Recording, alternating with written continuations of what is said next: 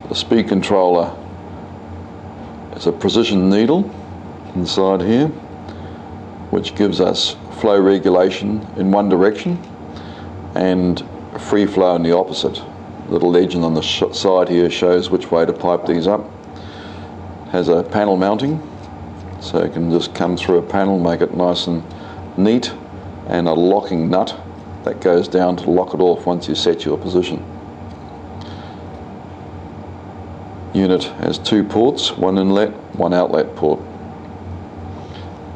Little symbol on the side has a little ball going into a V. The direction away from the V is the free flow, direction into the ball, which is a check, then gives you a regulated flow. So you go in this direction to get regulated, that direction get free flow. To an air ram, I'll demonstrate how to connect this. You are going to be controlling the exhausting air coming out of the air ram. That gives us control. It's pushing against the exhaust and we get that control going through there. Control the direction, the air ram speed in one direction. To achieve it in both directions, we'd have to have two of these units. I'll connect some fittings to the ports.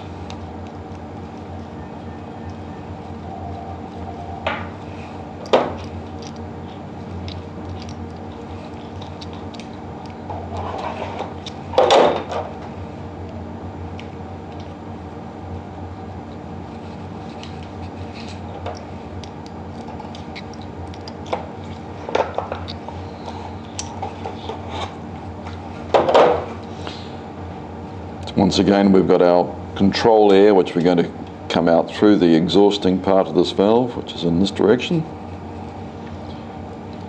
And the other side, we'll connect into a 5-port valve, which I have ready over here. Turn the air supply on.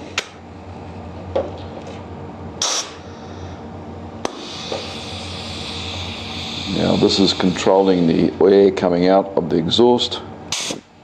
So when it comes back, we've got air that goes into this front end and we're controlling the exhausting speed out through here. By adjusting this little needle, we can get much better control. So we wind it out, go faster. And winding it back in, we'll get regulated speed.